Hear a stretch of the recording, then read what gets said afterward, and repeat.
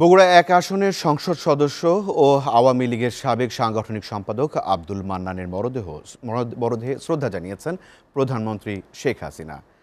জাতীয় সংসদ ভবনের দক্ষিণ প্লাজায় নামাজে জানাজা শেষে শ্রদ্ধা জানান আওয়ামী লীগের নেতাকর্মীদের পাশাপাশি বিভিন্ন দল ও নানান শ্রেণী পেশার মানুষ। বিস্তারিত জানাচ্ছেন ফারজানা শোভা।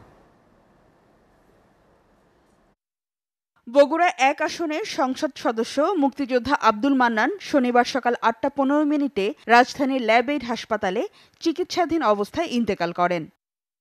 সকালে তার দীর্ঘদিনের বিচরণ ক্ষেত্র সংসদে নিয়ে আসা হয় তার মরদেহ।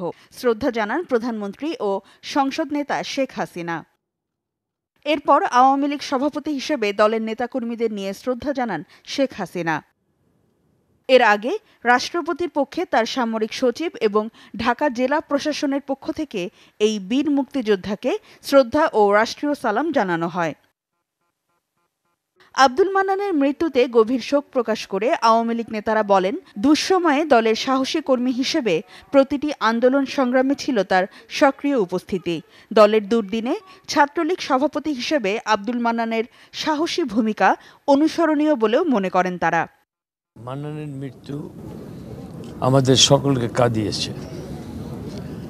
মান্নান একজন সৎ, আদর্শবান রাজনৈতিক নেতা ছিলেন। মান্নানের মতো একজন আদর্শবান ছাত্রনেতা, রাজনৈতিক নেতা বিরল। সংসদে ভালো বক্তৃতা করতেন এবং ছাত্র আন্দোলনের দীর্ঘ সংগ্রামের বাঁকে বাঁকে তার অবদান এবং এই স্বাধিকার আন্দোলন, গণতন্ত্র পুনরুদ্ধারের আন্দোলন শেখ হাসিনার নেতৃত্বে তিনি করেছেন। দেশকে, জাতিকে, সমাজকে তিনি আরও অনেক কিছু দিতে পারতেন। তার সেই সক্ষমতা ছিল। আমরা আশা করি তার এই পথ চলার পথে আমরা অনুপ্রাণিত হব।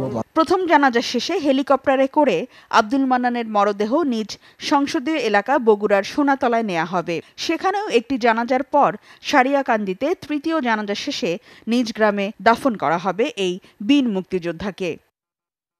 ফারজানা শোভা, SATV, ঢাকা।